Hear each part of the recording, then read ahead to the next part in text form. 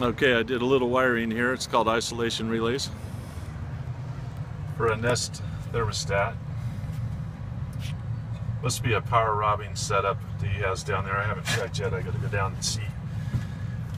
We had a chattering fan wire, which is G, right here. So I got an isolation relay going to the coil.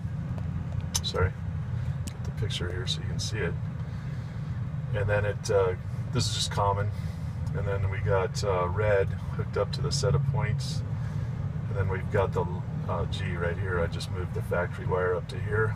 And then I did this for cooling too. So I got the yellow cooling wire here.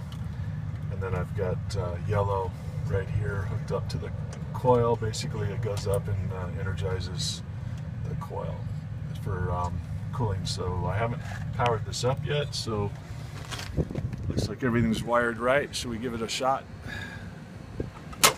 I've had the power off for a little while, so I think the thermostat's probably trying to figure out what to do now that the power's back on. So we'll see what happens here.